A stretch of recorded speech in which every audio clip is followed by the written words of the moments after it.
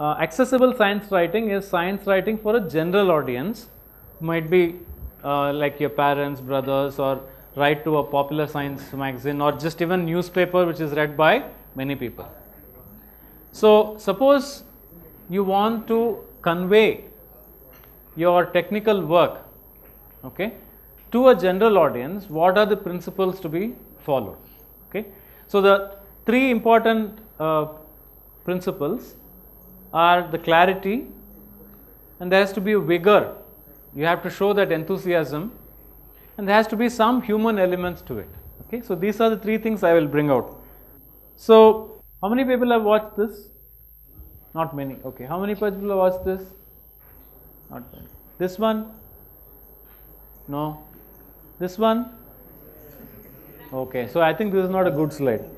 Essentially what I wanted to bring is these three are, these both are, is a crime scene investigation. So it is completely, if you look the way they argue, it's a normal serial, but there is one or two important science concepts. It will be a physics based problem or a chemistry based thing or something biological.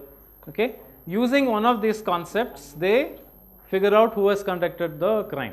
So it's a nice way to actually convey a very heavy science topic, but mingled in several other usual murder, this, that, several other things. Okay.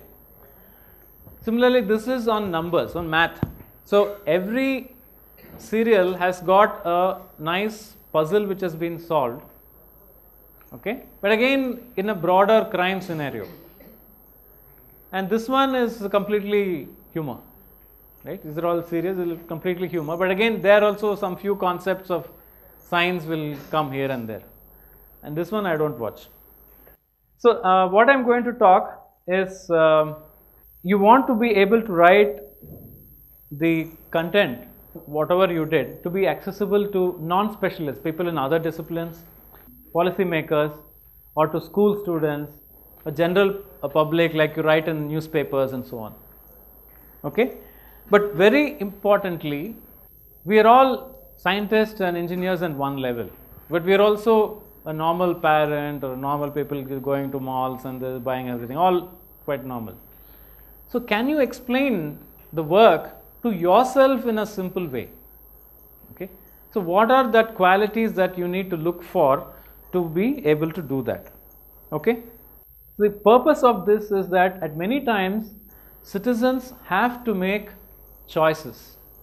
Is GM good or bad? Climate change is there happening or not happening? Correct? So many such questions come for the citizens to make choice. Mobile phone radiation, good or bad? Several such things. These are highly technical subjects, but people working in that area, how do they convey it? If you're working something so specific, how do you convey it to general audience? Okay, so that is, can we express this clarity to general audience? So this is entirely from this book by Sunthar, On Writing Well. On Writing Well is on several topics. I have just taken only those topics relevant to science and technology communication. Okay, the first thing is that clarity. So I said clarity, vigor and humanity. Clarity must be there. So this one will not be so structured as you are writing an abstract. It has to involve little bit of free writing, little bit exaggeration and so on. I'll give you lots of examples here, you can read up yourself. So you start with one fact and then build it up slowly. And how is it relevant? So each article should have that one important fact. What is that one important fact you are having? Not several facts, one important fact. And that fact you need to build upon. Vigor is, you are a person who are drawn into this problem. What was that aspect that brought you there? Okay, these are some things people can relate to, right? They are not technical audience, remember. Technical people know all these things very well. But there's a person in you who said, okay, I need to do this because I was affected by something else. Those things can be easily related by anybody else, right? So I wanted to work on climate change because my neighboring village farmers had the suicide. Anybody will understand that. You bring that vigor in your work. All this will not form a general report, right? In a general science, in a purely technical context, in a paper or thesis, you're not going to bring all these things, because people care only for the content. People don't care about all these things there. But here you're talking to a general audience. How do you bring this? How did it change the author's life, right? So things like that. What were the thrills and mysteries? So maybe you had to go and find out something, some data. People who are doing field work, when you talk to somebody, maybe you went to slum areas, you talked to people there, you were affected by some things. Many of those things you could bring. So that is the vigor part. And lastly, the human elements is how are you going to be able to help the reader identify with you? One possibility is, I'm going to give you a few examples now. What do you mean by humanity in a writing? Right. So, for example, there was an article on the states of the brain. Okay, it's a purely technical article. If they had conveyed to a technical audience, they would have said brain has this state, blah blah blah, so many things.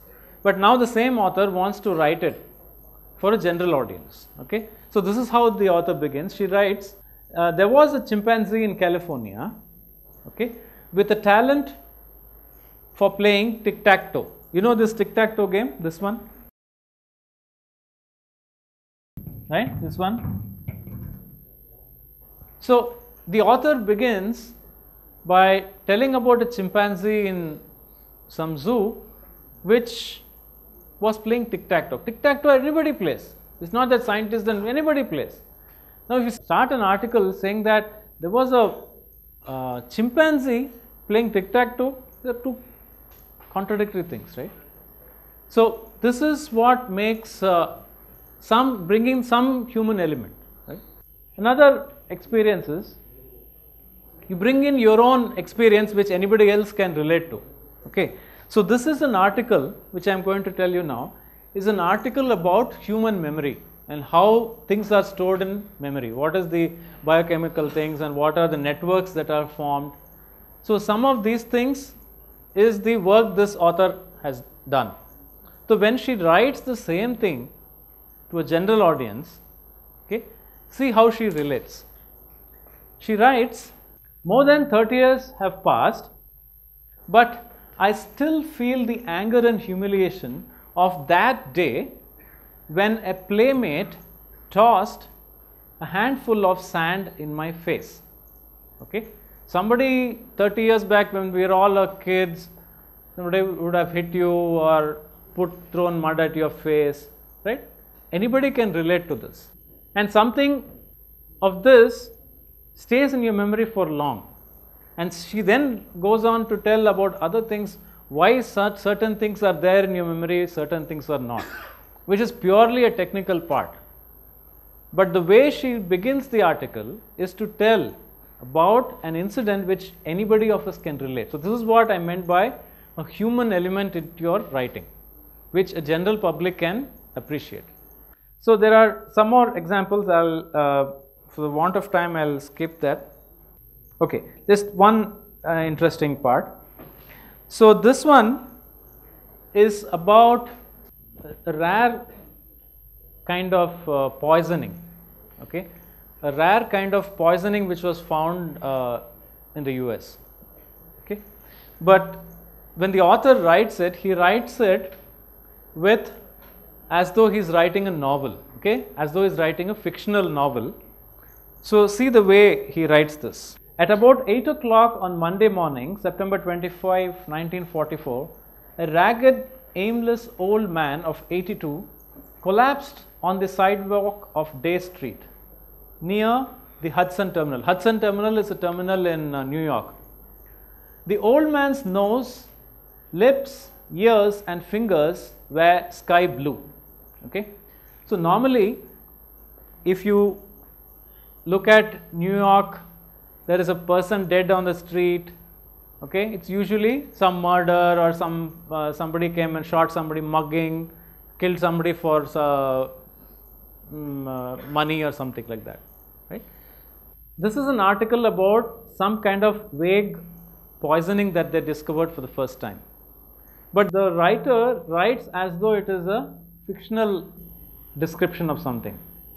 So all these things are not permitted in a technical, purely technical, when you communicate technical audience. But here the audience itself general public, something probably would be reading tabloids. So you bring out something which they immediately relate to and then slowly build up the story to tell what this poison is about, where did it come for the first time and so on. Okay. So there are some more examples, and I think I should probably stop here with a couple of things. That writing is a craft. Okay. Writing, this is from Zinser. He says writing is a craft, which means you need to perfect it. It is like you are making a statue. The person who makes a statue makes it perfect over and over again by doing it over and over and again. So a clear sentence, if it comes from a person, it is not just by accident they had some vision and they got the line. It's not that. It is mostly that they have worked on it again and again and again and perfected it. So science writing for a general audience is also like that. You cannot easily bring out in one shot a very beautifully made article. No, it's most likely written on several drafts. Okay. One last thing I will leave you with is that essence of writing is rewriting it. Okay. Write it and rewrite it, and you have to have this obsessive pride to make, even iron out the small details. Okay. So there are some more tips which is given here, some things of good usage and bad usage, excessive words and removing to simpler, but I will stop here for the want of time. But these things will be covered in a lecture, okay, in small modules with small exercises, and we'll have some short tutorials in the end. Okay. So thank you. So we'll break for tea now.